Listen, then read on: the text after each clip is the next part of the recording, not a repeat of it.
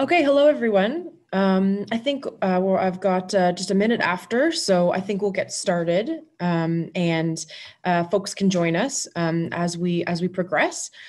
So my name is Nicole Bodner. I'm the communications lead for the Canadian Partnership for Tomorrow project. Welcome and thank you for joining us for today's webinar, which is called 1 Billion Pieces of Data and Growing, Canada's Living Population Laboratory Overview, Case Studies, and Access Guide.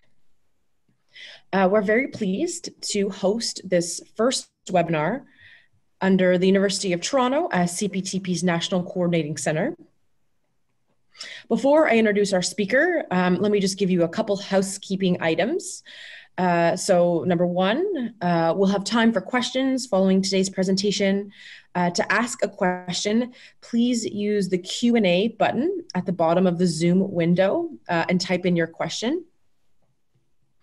If you're having any issues with that, you're welcome to also join us on Twitter at CPT Project, and I can always ask the question for you there too.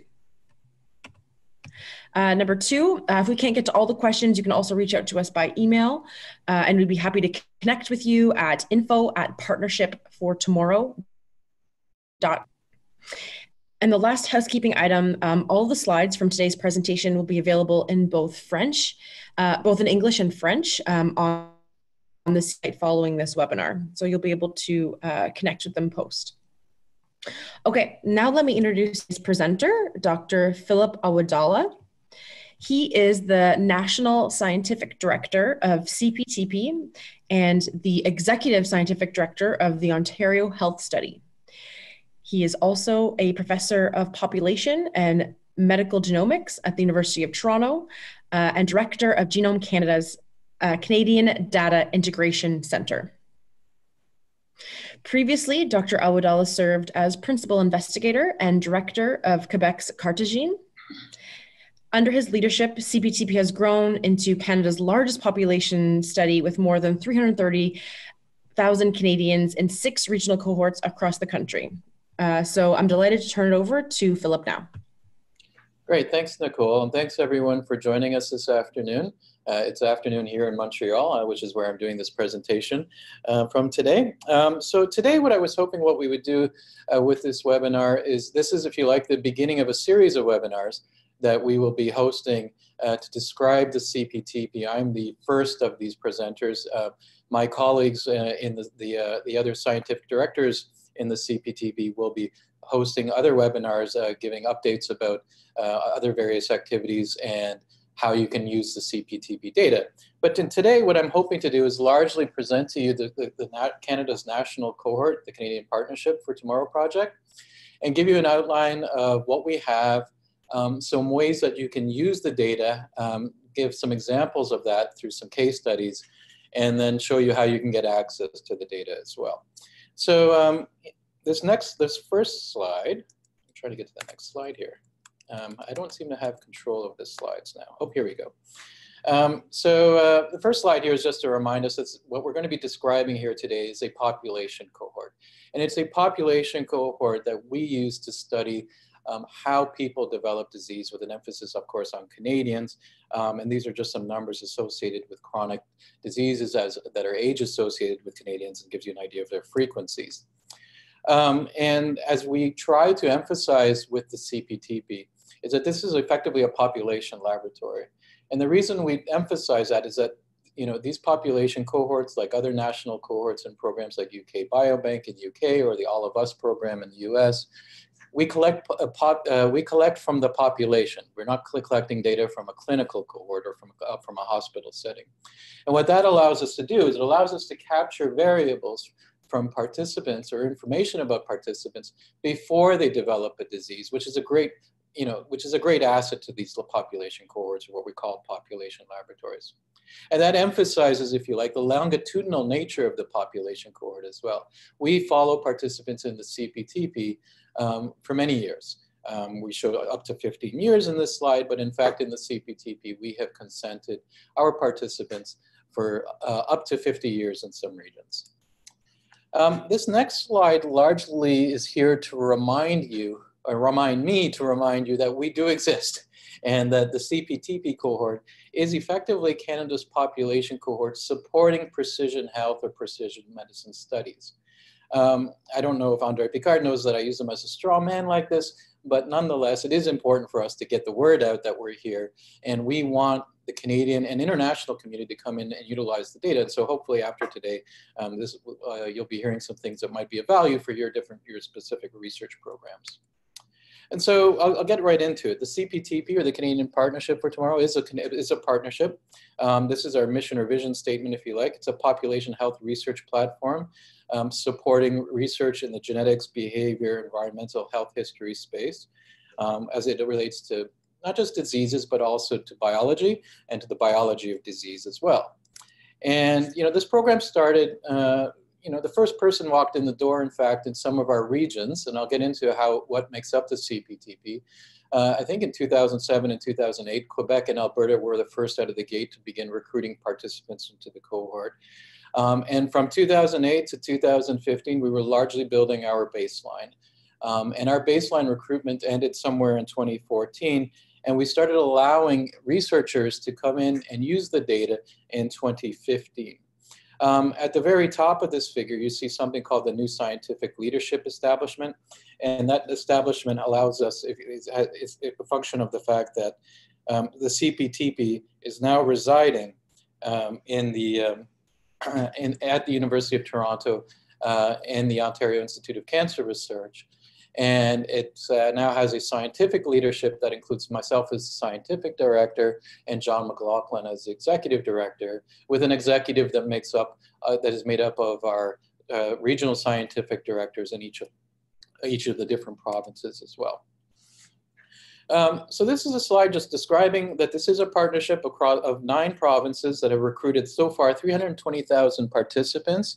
And from these 320,000 participants, and growing, in fact, you're going to see some slight changes in numbers here with these 320,000, because I actually believe we're growing day by day. In some regions now, Manitoba coming online, for example, is now recruiting participants in baseline. And we're capturing health data, biological samples from these participants.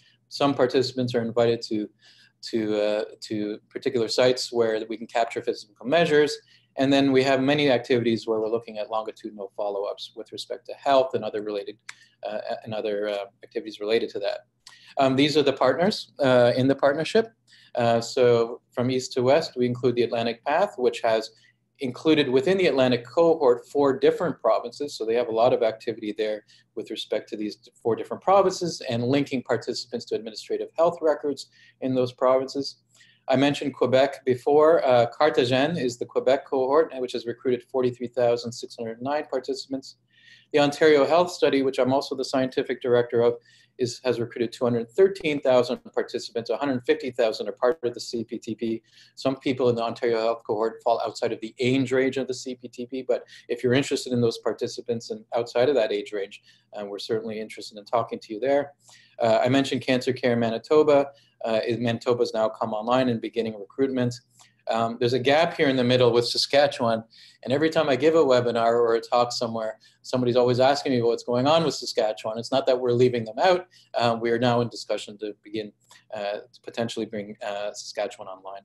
Alberta's Tomorrow project is also one of our older cohorts as well. It started around recruitment around the same time as the Quebec cohort and has similar numbers of participants as in Quebec. And BC Generations project has recruited about 30,000 participants. Each of these regions has a scientific director that supports the activity and operations in those regions. But together, we make up the CPTP participant cohort. And together, effectively, you can have access to this data through various mechanisms by which, where I'll describe some of those activities. And as I mentioned at the beginning of this presentation, the CPTP is now jointly housed. We have our National Coordinating Center at the University of Toronto and the OICR in Toronto as well. There's a lot of words on this slide, but I'm going to get to a lot of this in this presentation today. We have many different kinds of information in the CPTP, so I'm not going to spend a lot of time on this particular slide. You're hopefully going to get a better handle on this. One of the things that I wanted to mention, and I know that I don't have a slide of this later, is that we now have not just information from our participants coming from things like questionnaires, physical measures, biologics, etc. But we also have MRIs. And MRIs, we don't have any information for that coming up, but that's a recent activity spearheaded by Sonia Anand and Matthias Friedrich and Jack Tu. And we are very soon going to be able to make that kind of information available as well. Oh yes, and just before I move on, I want to mention that anything that you're hearing today to some extent is described in our marker paper, which was published last year in the Canadian Medical Association Journal in 2018, and that's that citation at the very bottom left with Trevor Dummer, who's the one of the leads in BC as the first author there. It includes all the authors in the CPTP as well. So one of the things that I want to emphasize with this presentation today is that this is a longitudinal cohort, and with a longitudinal cohort, we can support both retrospective and prospective science. With retrospective science, I mean that we can use, say, information that we've captured with questionnaire data, administrative health data, et cetera, to see what leads to a particular disease. And as well, we're following our participants over time, and that's the prospective nature of the cohorts as well. Something I also want to emphasize, we capture lots of information from our participants. We've got blood, we include measures of variables from the blood that we capture from serum as well. I'm not going to go through all of these variables. I will be making this deck available, and you can find some of this information on our CPTP website. Physical measures from our participants, and from both the questionnaires as well as linkages through other programs. I'll talk about the CANOE program later on. We capture environmental measures as well. But you can see here that we capture a lot of information from our participants, particularly, say, the cell count space, things that we can measure from blood directly, etc. With physical measures, when participants are invited to a clinical site, these are the kinds of things that we capture with respect to physical measures. We have this information from about 100,000 of our participants. So if you like, we've deeply phenotyped or characterized a large number of our participants in the CPTP, over almost 100,000 participants here. And again, just emphasizing at the very bottom, we've got about MRIs now in about 10,000 participants. But again, you can see here that one of the things that we like to do is, if you're interested in these measures, we will make available how the measure was collected or the variable was collected as well. This is a very quick schematic of blood samples that we've collected. In general, we have DNA source material for genetic or genomic experiments from almost 160,000 participants. They overlap with those individuals I just mentioned, where we have physical measures, blood, saliva, urine, etc. Has been captured. I showed this slide here from Cardigan, because Cardigan has perhaps the most blood from each participant that they've captured, and you can see how well they fractionated it. But we have, in the different regions, we have similar sort of protocols for how we store samples, etc. Okay, so what I'm going to do next in the next couple of slides is just give some kind of overview of some of the things that we've captured with data, from each of our participants. So things like overall perception of health status. We have some information from our 300,000 participants. So here's just a pie chart, a simple pie chart from that kind of information captured, and that's also in our CPTP marker paper. These are some of the prevalent conditions, the self-reported conditions of a number of diseases, or chronic diseases, as well as or outcomes in our cohort. So I like to highlight some of the big ones, like diabetes, type 2 diabetes in particular is around 21,000. A number of prevalent cancers is around almost 30,000. Hypertension is associated with high blood pressure. We have about 70,000 participants where we've got a self-reported information with there. And in for many of these variables, we, if you like, validate the information, particularly for cancers, with our linkages to administrative health records. I'll talk about that in a moment. One of the things I want to highlight is, where is Canada on the international stage now, or where is CPTP, if you like, in the international stage? And now that we have a cohort in the hundreds of thousands, we've been effectively invited to a number of what are now growing or new international consortium that you will hear about very soon if you haven't already. I'm highlighting two. The International 100,000 Cohort Consortium. I'm on the steering committee with that, with a colleague, Thomas Keane at EBI. And then the International Common Disease Alliance, which is being spearheaded out of the Broad, Eric Lander is driving that activity as well. And these are an example of the cohorts that are part of both of those projects. These are cohorts where there's at least 100,000 participants in these cohorts. And to some extent, you can't be part of these programs without having a cohort of at least that size or number. And largely because these are the cohorts that are perhaps large enough and reflective enough to capture information at a large national scale. There are many cohorts that are out there of value that are less than 100,000 in size, but these are the largest ones that are out there and they're part of these programs. This is just a picture here from the International 100,000 Cohort Consortium and a map, if you like. And so finally, Canada gets to join the map here of these national, international partners as well. So the plan here is to link phenotypic data and genotypic data across these cohorts. And we're hoping to leverage an activity that we've already started here in Canada called the CHIPIT, or the Cross-Cohort Harmonization Project that we started with CPAC funding and with our partners at Maelstrom, which has already started this activity of harmonizing variables, or at least building data dictionaries or atlases, data atlas, for many of the cohorts that I just mentioned.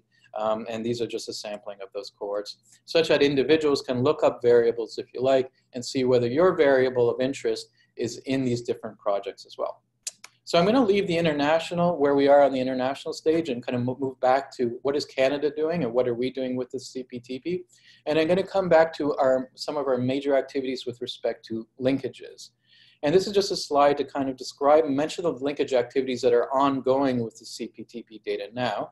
All of the CPTP participants, or almost all of them, have consented to allowing us to link at the national and provincial level to various administrative health record projects or data sets or organizations, as well as to other projects like the CANOE project, which is currently building environment data. So I'm going to talk about both of those, and I'm going to use a case study to describe how we're doing that and why we're doing that. So in Ontario, for example, much of the linkages that we're talking about with CPTP have to happen provincially. There are national activities that one can develop, and we're trying to build those partnerships presently. But much of the administrative health record data linkages are having to happen provincially. So I'm giving a case example of something that's happening in Ontario with the Ontario Health Study, where we have a partnership with the Cancer Care Ontario group. And with Cancer Care Ontario, we have exchanged information such that we can identify participants within this OHS, or the Ontario Health Study, who have developed a cancer. So this helps us validate self-reported outcomes, and also can help us identify individuals who came into the cohort healthy and then have since developed a cancer. And why that's important is that because what we potentially have within the Ontario Health Study is data and biologics, where we have information before somebody develops a cancer, and we might be able to identify a factor or a diagnostic or some sort of signature in that data that might lead to us detecting, perhaps earlier than a traditional diagnosis, that signature of a cancer. So this is just how we have to kind of do this. And to some extent, this case study exemplifies anybody's activity with respect to doing linkages with CPTP. So in my lab, we had to get an REB approval, get a Cancer Care Ontario access request, send data over from the Ontario Health Study. That gets linked by Cancer Care Ontario to various records. So OCR is the Ontario Cancer Registry. We're getting information about path records, pathology records, et cetera. And that data comes back to us at the OICR. And that allows us, like I said, to capture prevalent cancers, or cancers which were already reported by the participant in the Ontario Health Study, as well as incident cancers, or cancers where the participant hadn't reported to us that they had been diagnosed, but we now have identified them as now being a new cancer patient somewhere in Ontario. So this gives us some numbers that we currently have so far. We've got about 178 participants who have a blood malignancy, 354, these are incident cancers with prostate cancer, and 425 with breast cancer, and 21 new pancreatic cancer patients.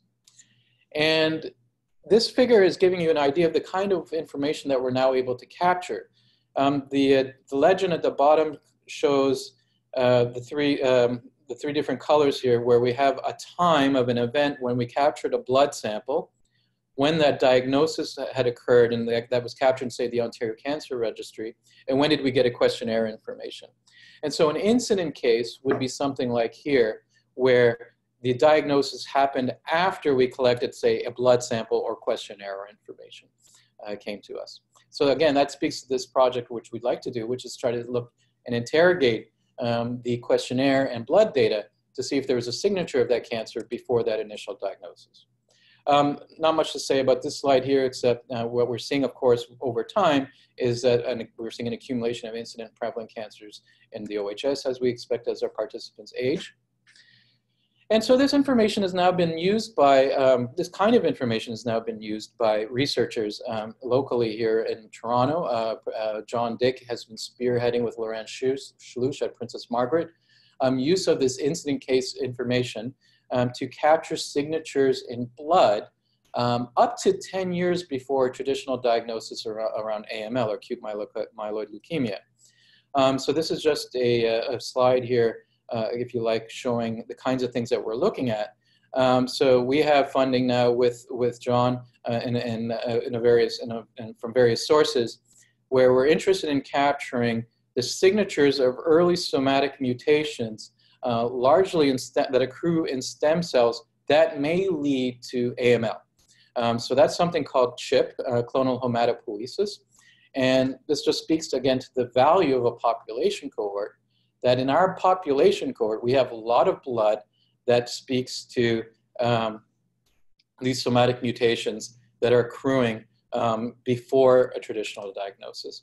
So John's team, using data from the EPIC cohort, for example, were able to capture high allele frequencies of mutations in participants who are pre-leukemic versus those that are found here in controls at specific genes. DNMT3 is, if you like, a hotspot for leukemia, and they're seeing and ASXL, et cetera.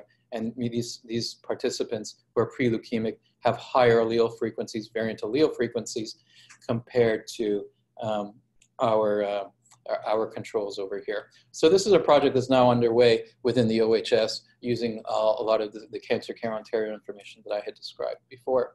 Sagi Abelson, who's now a PI at the OICR, is the first author on this type of project, where we're describing how you can effectively capture these types of signatures from blood. Okay, so that's how some people are linking administrative health record data to our population cohort information.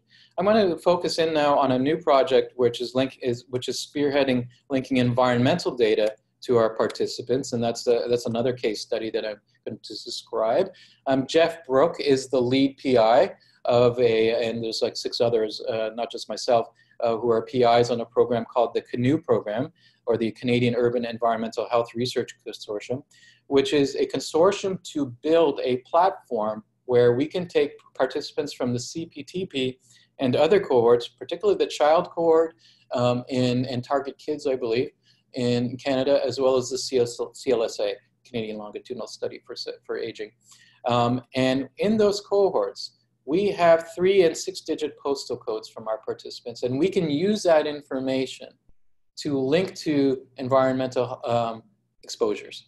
And so that's what CANOE is now driving at. And those exposures are largely speaking to things like, air and water pollution, exposures due to radiation, if you like, and radiation meaning, say, the sun, et cetera. We're capturing lots of other things in CANOE, like walkability indices, air quality, noise, et cetera.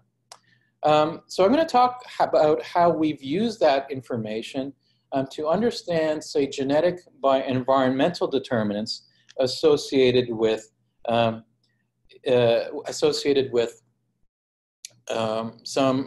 say, exposures to these types of outcomes, these types of exposures, and how they relate to outcomes. And I'm going to focus in on the kind of data we've been also collecting, such that we can interrogate the G by E, or the genetics by environment, to see how they interact to contribute to phenotypic outcomes. And to some extent, I think this is the real power of a population cohort like CPTP, because not only do we capture genomic information and genetic variation like genotyping data, but we've also collected enough kind of samples such that we can interrogate the transcriptome We have projects that are interrogating the metabolome now, and we have cytokines, inflammatory markers that are being captured in the CPTP, and so that we can look at how all of these things interact with the environment to produce phenotypic outcomes. One of the things I want to highlight is some of the genomic data has already appeared in publication and is already available. Most of this is coming so far out of Quebec because they were the first out of the gate. So they've appeared in paid publications like Nature Genetics and in Science, but they are now available to the research community, and they have to be both because of our policies in the CPTP that the data become available, as well as the policies according to publications as well. But I do want to highlight that we will be we are actively genotyping and performing other genomics, and I'll come back to that later for the rest of the CPTP as well. So just to highlight some of the publications that already come out, there's a publication that appeared in Science that utilized 1,000 high coverage transcriptomes to understand to understand mitochondrial RNA variation and how that relates to metabolism. Also genomics from the French Canadians. There's been genotyping and exome sequencing, as well as RNA sequencing that allows us to look at how genetic variation is distributed in French Canadians compared to, say, the French. You can see this in these publications in Nature Genetics and PLOS Genetics. And one thing I want to highlight is, in this case study that I'm going to describe, is how we've used this genomics to look at G by E.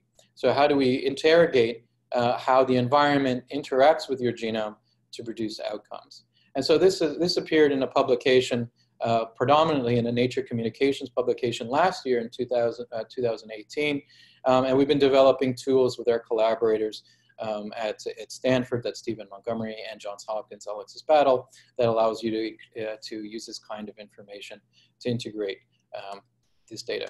So in that case study, we had genomics data from Montreal participants, Quebec City participants, and Saguenay, so that's what these abbreviations stand for. And we were interested in not only understanding how does genetic variation vary amongst these cities, and so that's what we're showing you here. And what you'll see from genotyping data in Quebec is that it follows a very nice kind of cline. This is just a principal component analysis of the genotypic variation in the population. So blue are participant genotypes from participants in Saguenay versus that of Montreal versus that in Quebec. And you can actually, map that down to a 3-digit postal code resolution, which is what we're just showing you here. That's all this is showing here in this map. Where actually Saguenay's got cut off, but it's going to be somewhere up here. So we're seeing genetic variation is actually fairly well structured. I was really surprised by this. I was impressed with the fact that even from only a couple thousand individuals that we were able to capture this kind of degree of stratification within just Quebec. But not only do we see genotypic stratification, so that's this genotypic line, but when we look at RNA sequencing from whole blood, and we can do that with the CPTP blood samples, or some of the CPTP blood samples, we see that there's also a transcriptomic line. So what we're seeing here for genotypes almost is recapitulated or is mirrored in transcriptomics. So how genes are expressed or turned on or off seems to also follow a geographic line. And so what my postdoc, Marie-Julie Favet, who's with me in the lab still, and she's also sits at Montreal Heart Institute, was interested in looking at was how do genes get differentially expressed depending on which city and your ancestry. So which city you live in and what is your ancestral background, meaning that if you were ancestrally from Saguenay, for example, and you've now live in Montreal, do you show the gene expression signature of somebody living in Montreal versus your ancestry? And in fact, the answer is that where you live matters more than what your genotype, in fact. That, for example, if you're now living in Montreal, but you're ancestrally from, say, Quebec or Saguenay, your gene expression signature mirrors that of your locale versus that of your ancestry. So that led us to ask, what is it about where you live that contributes to that gene expression variability in the population? And so this now relates back to the CANOE project, where they've captured this kind of information within CANOE, NO2, SO2, PM2.5. This is all air pollution information. And we see that in our participants in Quebec, for example, that participants in Saguenay clustered differently with respect to air pollution and all these other environmental variables compared to people from Quebec versus Montreal. Quebec and Montreal a little bit more intermixed, if you like, in this figure, but the people from Saguenay are definitely sitting out as outliers. And so it suggests then to us that air pollution in particular seems to be driving some of this gene expression variation. And if you like, a lot of the top 500 differentially expressed genes in these Quebec participants, a lot of them have to do with oxygen transport and inflammatory response. Of course, this speaks to the fact that we're looking at gene expression from blood. And we've integrated this information with genomics or genotyping data to capture genetic variants or EQTLs that are associated with gene expression. Again, if you're interested, this is actually part of the publication, Nature Communication. I don't have time to get too much into this today, but we can ask we can always answer questions if you're interested.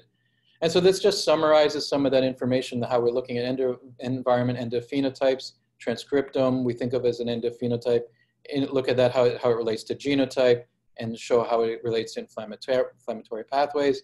And just here, this caught the attention of our media in Canada. So the Globe and Mail captured this, found this article, and that we had some press fairly recently.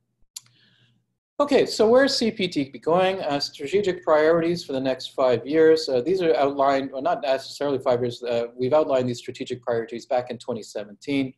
Is to continue enrichment of the cohort with biomarkers.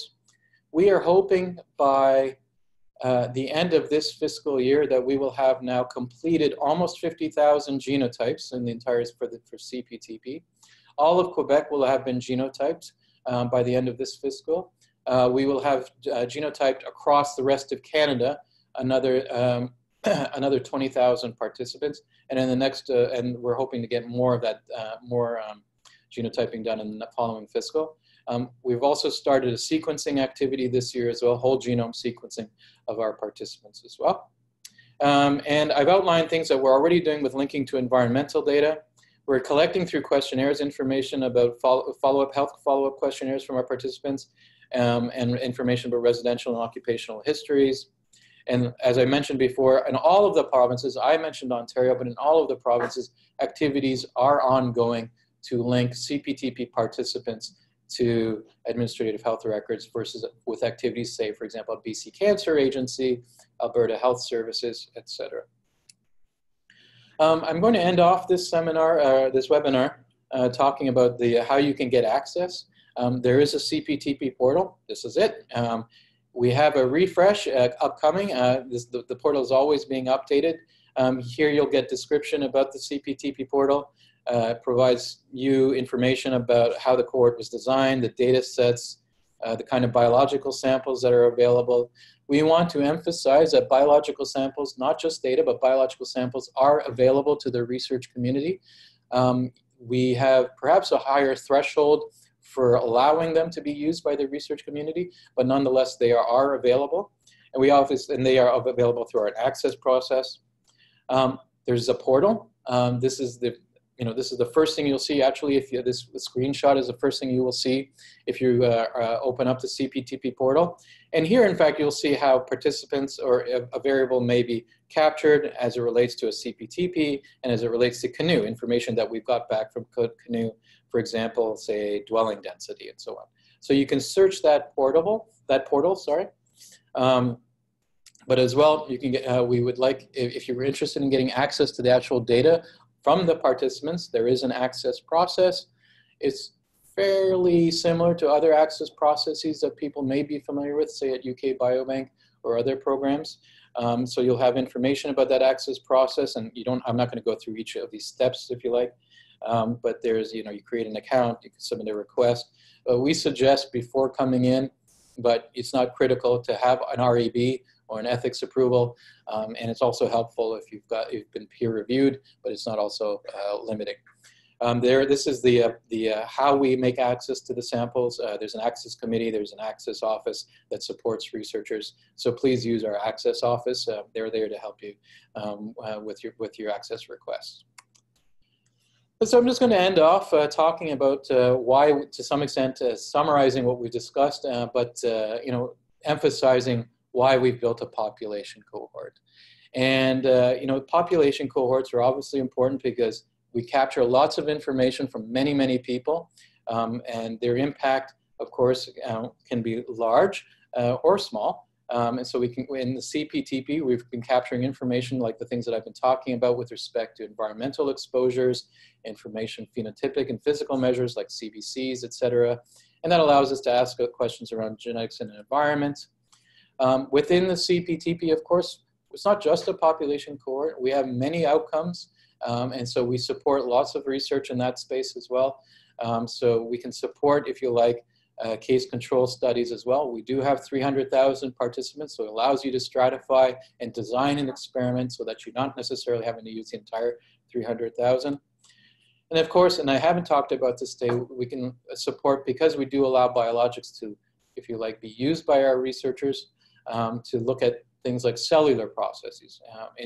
Within my own team, we have projects which are using single cell applications to understand how, say, blood cells change with age and how they contribute to diseases as well.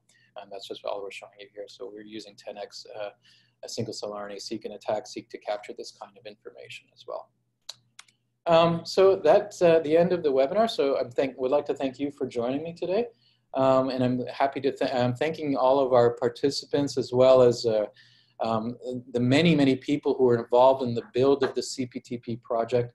There are, like I said, 5 regional PIs in each of the amongst the different cohorts specifically, and there have been PIs who are no longer with the cohort but were instrumental in bringing the project together. And I also want to thank our sponsors. This is a consortium of just not regions, but funding as well. In Canada, this is somewhat critical to our being able to develop this program. And so we're very appreciative of the funding that we received, both from national as well as provincial partners.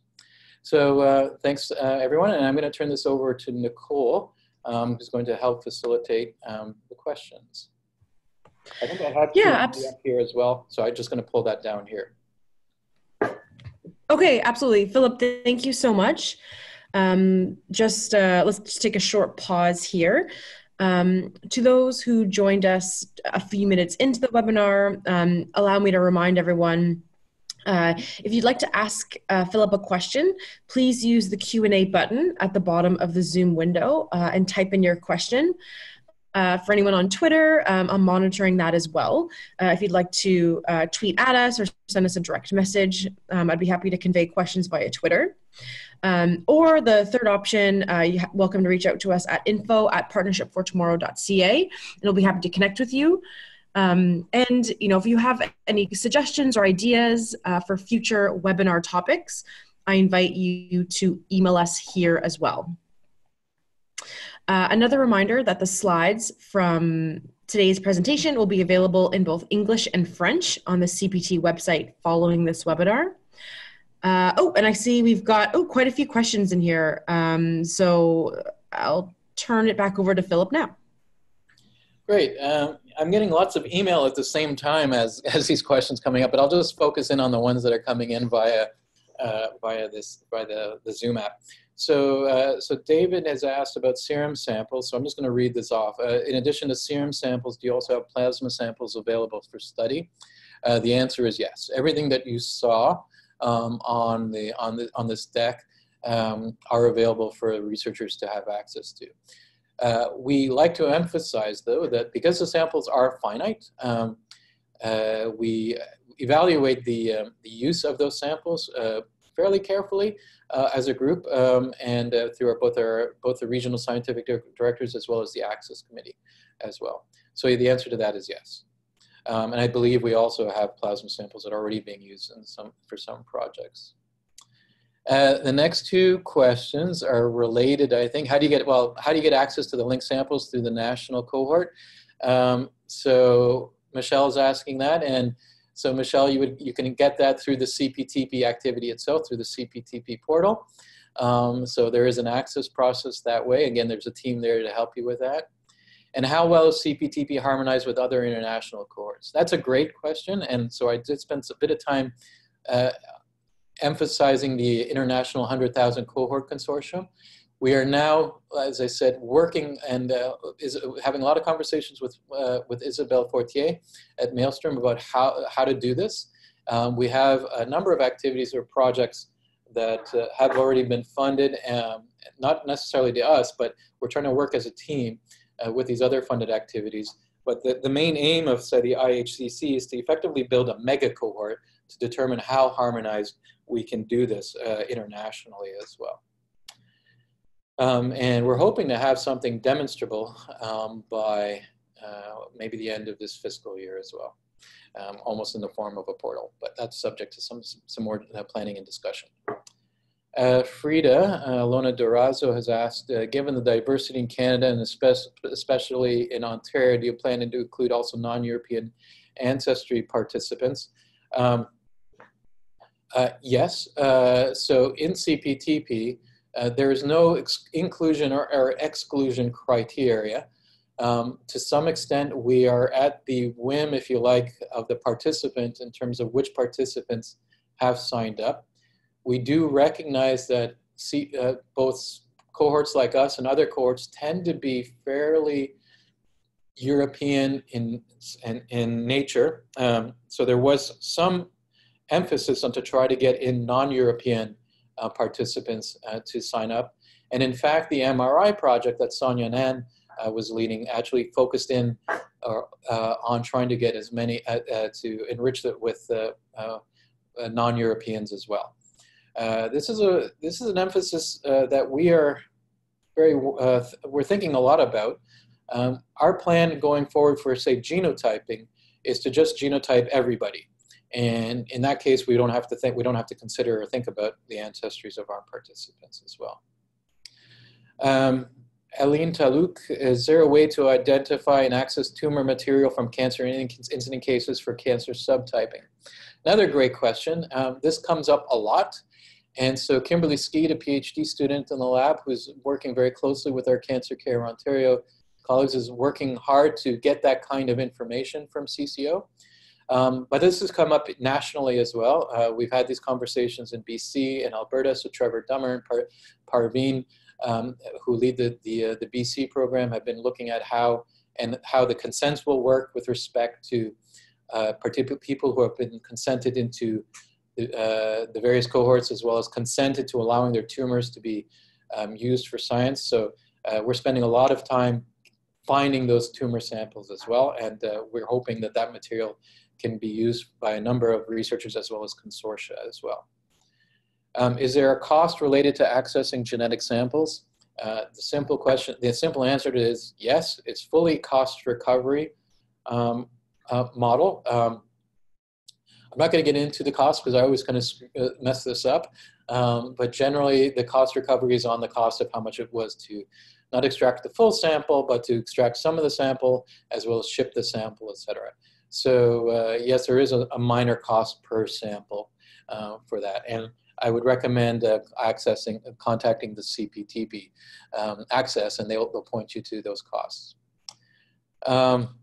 In the Access, Yini Yang has asked, in the Access portal, is legal representative contact info a must, or we could bypass this question? Thanks. So I think that legal representative refers specifically to who's going to be signing off at your institution. So initially, it doesn't have to be there in your initial access request. But by the time you're at the point of getting data, you should have somebody who's authorized on behalf of your institution to sign if you like, the contract or the MOU or the MTA, et cetera, when getting the data. We do need to have something at that point, but it doesn't have to be there right at the initial access request. Thanks, Stephanie. How is diet measured?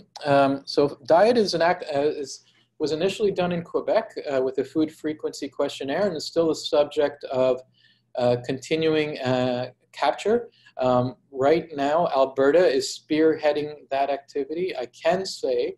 And so Jennifer Vena, who's the lead out of Alberta, is driving that activity. She's a real specialist in this space.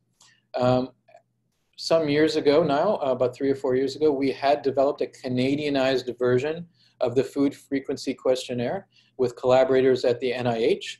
And that's how the Quebec data was captured, and it's being now updated, I think, as well. That may not be captured across all of Canada, but it'll be captured amongst a large number of participants. So if you want data now, there's certainly data available in Quebec, but soon there'll be data captured, more information captured in places like Alberta and other provinces. How are we doing for time, Nicole?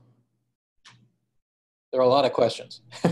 We've still, I mean, it's about 1:45, so we still have about 15 minutes or so, 14 minutes, so we could keep on going. Okay, great. So Francis has asked, I'm trying to do this as quickly as this kind of keep scrolling off the screen. This is kind of great. What social determinants of health factors have CPTP included in the data set? For example, I looked at the data definition for gender, and it only covers male and female. What about the gender diverse categorization? There are different values being proposed. Are there, I think that was meant to be, are there different values being proposed? Yes. In fact, what I might point you to, Francis, is that within the Ontario Health Study in particular, there was information captured on gender as well as sex. And I believe that was also captured in many of the cohorts. That might take a bit of a deeper dive with some of the access through our access portal, but I know for sure in Ontario Health Study, I wasn't in charge of that recruitment when that was developed, but I know for sure that was an important those were important variables that were being asked of the participants as well.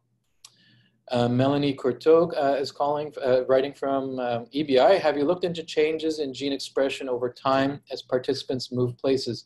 Example from Montreal to Saguenay. What is the time frame within where changes occur at? That's a great question because I do get asked that, and so we are now.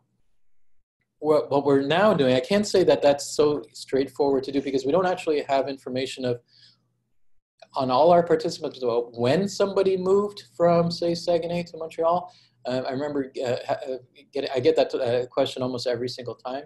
One thing that we are looking at, though, are longitudinal gene expression profiles for almost 1,000 participants within Cartesian. So we're going to see how stable these gene expression profiles are and be able to also capture some more information with respect to, if you like, the ephemeral nature of those. How stable are those gene expression signatures, and and we'll get some information about how people move as well. Karina Kowalak has asked, can you walk us through the basic timeline and costs associated with data access for researchers? That is variable, Karina, and that's going to depend on what you're requesting. We are trying to expedite data access such that a data access request should be more streamlined than, say, a request for biologics. I can't say that we're as streamlined as we'd like, but I will say, and it is variable with respect to the kind of information you're asking. If you're largely just asking information about, say, things associated with questionnaires, that's not going to take too long. It may just take a couple of months. And access might be close to just the costs associated with the access registration fees, and there's a minor access fee for the data itself. And again, those are fairly small. When you access, I do want to emphasize, and this is the nature of working in Canada, and the sad nature of working in Canada is that we still require that if you're interested in linking to administrative health record data, that requires regional access requests. We can help support that at CPTP, but to some extent, depending on what you're looking for, you're almost better off or it's more expeditious, if you like, to go to each of the regions as well. And with that said, we are working to improve that with our collaborations with national activities like Statistics Canada, CI-High, etc. We're also trying to improve that by creating derived variables that we can host locally, at CPTP. Lihi Eater has asked, is it possible to link CPTP to administrative data stored in ICES, or ICES, sorry, with OHIP claims to create cohorts of specific diseases? And the short answer to that is yes. That linkage has happened already. In fact, was one of the first things that we did to validate, if you like, the quality of the Ontario data, as well as some of our cancer outcomes. So that data already resides within the ICES. And we have tried to streamline that access procedure such that you only have to apply through ICES to get access to OHS data. And participants, of course, we will oversee that access request at the OHS when it goes through. Amit Deshwar has asked, what is the timeline for WGS data being available? So that is, a lot of that is funding dependent. We are trying to do this, and one of the reasons why I'm in Montreal today.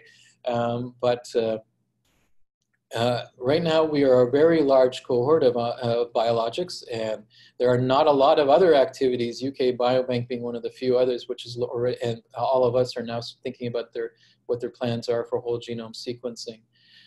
Some of the whole genome sequencing will be made available very soon. Some of the, we will have the first couple thousand from Quebec available by the end of this year. Hopefully, there's funding already available from that Genome Quebec has confirmed. We are trying to get more of the samples from many of the other provinces available within the next couple of years. So whole genome sequencing is an ambition. Genotyping will be online much more soon, it will be available more quickly than the whole genome sequencing, and that's largely because of cost. Francis Lau, how much data from primary care EMR systems have you linked? I'm thinking of the CPCSN networks with 11 networks. That would require, I think, to answer that, almost, I think, a direct interrogation by researchers like yourself. I don't know if I can answer that right off the bat. I think with respect to primary care, we don't do much of that. Largely, most of the linkage that we are doing is through activities like Cancer Care Ontario, ICES, etc., which is, and our consents are largely to administrative health records and not necessarily directly to the EMR systems themselves. So I would think that the answer to that is not much, but that doesn't necessarily mean that there aren't some data that you could get access to. But largely we're working with registries, which to some extent helps us because we don't have all of those resources, and there are people who are great at collecting that information at those organizations, like I just mentioned, and collating them in. But I agree that I agree that a lot of people are wanting to get access to that information, and I think that's an ambition for us to think about in the future. Sarah Thomas, is there a way to estimate number of cancer-specific cases, pancreatic, prior to creating an account? For instance, is this information publicly available? So the answer is yes. I can tell you from pancreatic, obviously the rates are small for pancreatic. We can capture some of our prevalent cancers or numbers for you. With respect to incident cancers like that I described within the case study here, that would require, I'd have to think a little bit about that because I want to make sure that we don't overstep our access agreements with Cancer Care Ontario, et cetera, and the other agencies, but generally we can give some rough estimates, I think, on our incident cancers. So I'm not too concerned about giving a ballpark number with that respect to that. Vicky Kirsch, have you faced barriers in sharing the linked data with the cohort consortia? So that again relates to what I was just describing a moment ago. Yes. That speaks to what John Bell once asked me about is the Canadian problem. And yes, we do still have provincial issues that limit sharing. That doesn't necessarily mean that researchers can't get access to it. You can still get access to Canadian-wide data. It just requires still a bit more legwork with respect to getting access to those regional activities as well. I'm just checking how we're doing here with time. David Lillicrap has asked, second question from David, what informed consent details are in place for reporting information back to individual subjects?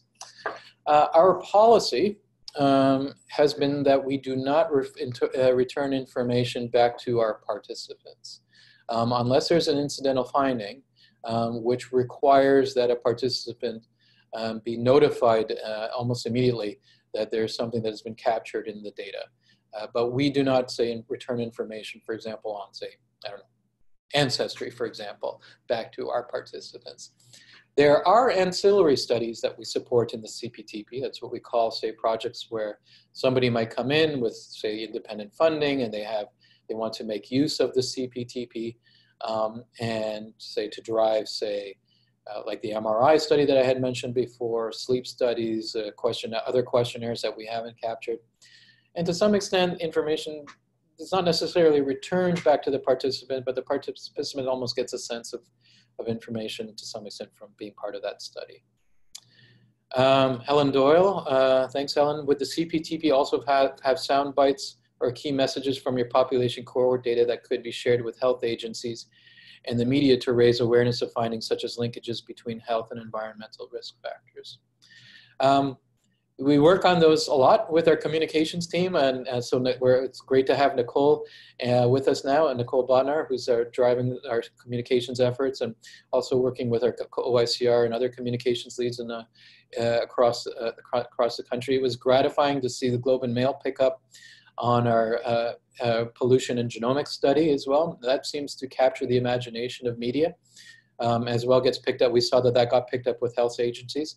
I do want to say as well as that is in part being supported by a CIHR funded activity, and that's a multi-institute activity supporting that research, including nutrition, genetics, et cetera. I'm sure I'm missing some people or some agencies, and my apologies.